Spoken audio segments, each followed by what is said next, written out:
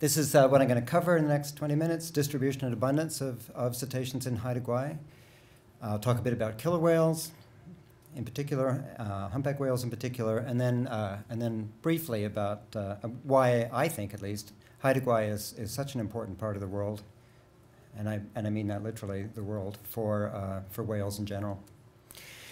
This is the boat that Kathy and I went across to the Charlottes on for the first time in 1992. We had a contract with the new Gwaii Haanas administration at that time to work on a biological inventory of cetaceans, that's whales, dolphins, and porpoises, in the Gwaii Haanas area. This map shows all of the sightings in the so-called British Columbia Cetacean Sightings Network.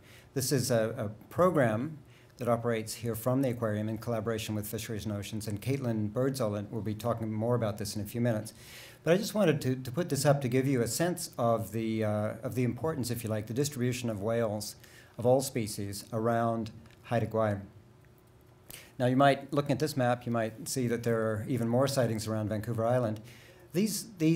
Every one of these dots represents a report of a sighting of a whale, of a group of whales usually.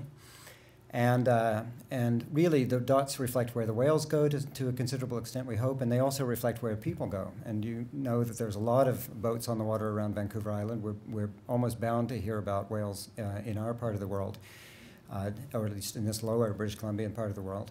Up in Haida Gwaii, that's not the case, and we think that this distribution, evidenced in this picture, is quite phenomenal, really. It's an incredibly rich place. In many ways, incredibly rich marine environment and very rich in cetaceans in general. First, I'll do a little biology 101, if you like, on killer whales, or orcas. They belong to the dolphin family. The males grow to about 9 meters. They're substantially larger than females, probably twice the mass. Females are about 7 meters. This is probably the best place in the world. Our coast and Southeast Alaska and northern Washington states, really the best place in the world or the most convenient place, at least, to see this species. So the bottom of the skull of a killer whale and the teeth. And these teeth are really quite formidable, as you can see. But you notice that they're not actually particularly sharp. You know, killer whales do hunt an astonishing variety of prey, but I put this up partly to show that they, you know, in my opinion at least, they do that largely by stealth and cooperation and strategy, as opposed to by brute force. They're smaller than a lot of the species that they attack and eat. This is the sightings in the Cetacean Sightings Network database of killer whales around Haida Gwaii.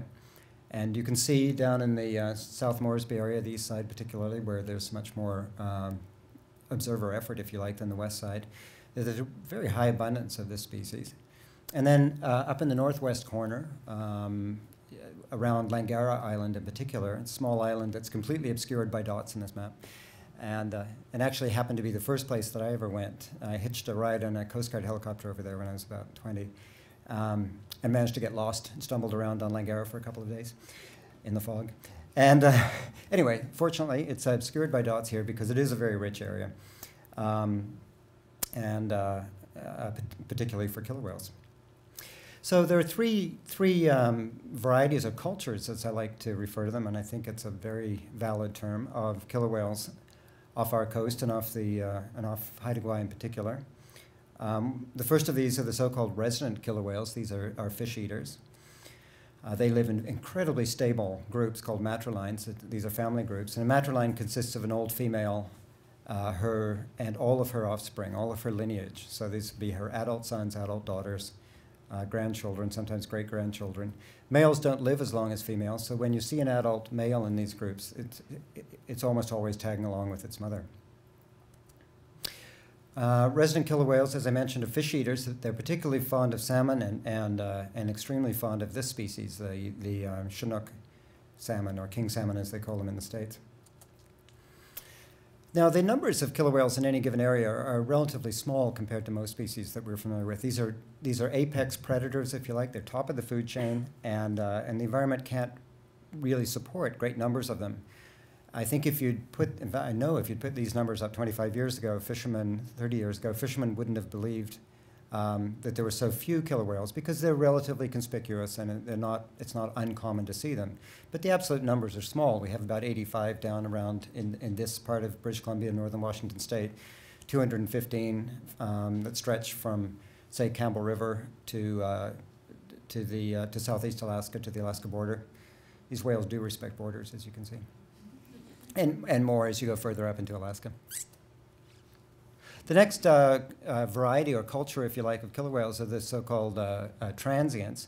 These animals are marine mammal eaters primarily. They take warm-blooded prey, a few seabirds, but almost entirely marine mammals. And as far as we know, no fish at all. Talking about transient killer whales always gives me an excuse and an opportunity, if you like, to run through some of the other species of marine mammals on our coast because they're really all food for transients. So as I go on here, I'll be trying to give them the respect they deserve, but I do tend to inevitably think of them as killer whale food. Stellar sea lions, a large package of difficult prey for killer whales. These male stellar sea lions get to be about a ton. They're very common in much of our coast, and strangely, much less common as you go further west in Alaska. In fact, there's a crisis in western Alaska with a massive decline of stellar sea lions. I don't quite understand why the two areas are so different. This picture was taken by Peter Olesiak of a transient killer whale attacking a large male stellar. You know, it gives you a sense of the relative size of the two animals. The killer whales are larger, but not all that much. Stellars have very formidable teeth, and killing one is a very long process usually if it's a large adult male in any case. And stellars have a very healthy respect for killer whales on the whole, as you can imagine. They do sometimes go into the water when killer whales pass a haul out, but it's only very tight groups, usually young males, dosed up on testosterone, and we all know what young males on testosterone are like. They take their chances. Harbor seals are a big part of the diet of transient killer whales. In fact, really the biggest, as far as we know, on a numerical basis. Lots of harbor seals are taken by transients. These animals are very common throughout Haida Gwaii, and in fact all the way along the mainland coast of British Columbia as well. This is a picture that sent to me by Carita Bergman from Haida Gwaii recently. It's a fabulous photograph. I looked at it very carefully to make sure it was not photoshopped, and I think it's real. And it shows a transient killer whale breaching near a harbor seal haul-out. In fact, if you look carefully, you can see harbor seals against the rocks in the background. Sometimes killer whales do this, transients. They'll breach next to a harbor seal haul-out, particularly if they're young pups. And some of the pups end up going into the water. You can see their little brains short-circuiting. They're not sure what they're supposed to do when a predator shows up. If it's for some predators, bears or wolves, it makes sense to go into the water. For others, like killer whales, it doesn't. And when they're very young, they're hardwired, and they sometimes actually go into the water and are taken by the killer whales. Gray whales are also taken by killer whales.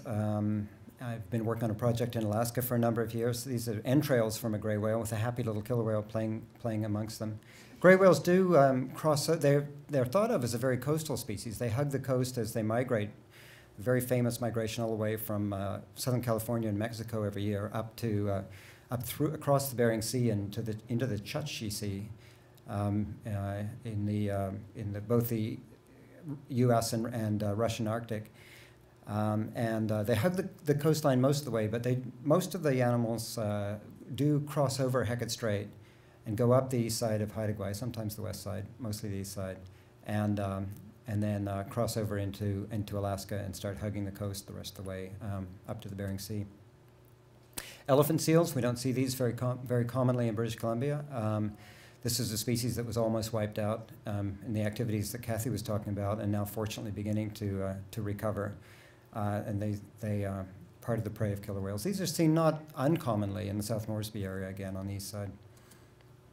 Doll porpoises, the little black and white killer whale look-alike, sort of 2-meter-long porpoises that are fairly common in British Columbia. This is one of the first killer whale pictures I ever took, actually. I just didn't have time to get the camera up to my eye. And that's a doll porpoise on the water in front of it.